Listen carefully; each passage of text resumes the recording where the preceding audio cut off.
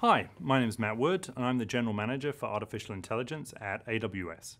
So one of the big shifts we've seen in the last 18 months is customers asking why for machine learning to asking how.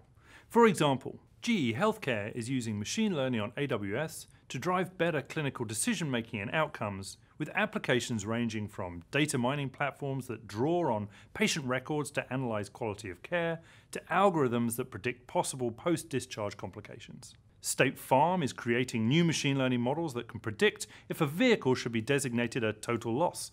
This can streamline the claims process, improving the experience for their customers. Using SageMaker, Intuit is using machine learning to review bank transactions to find deductible business expenses for their customers. And Formula One is using machine learning to review 65 years of historical race data to pull race performance statistics, make race predictions, and give fans insight into the split-second decisions and strategies adopted by drivers. And today we have tens of thousands of customers performing machine learning up on AWS.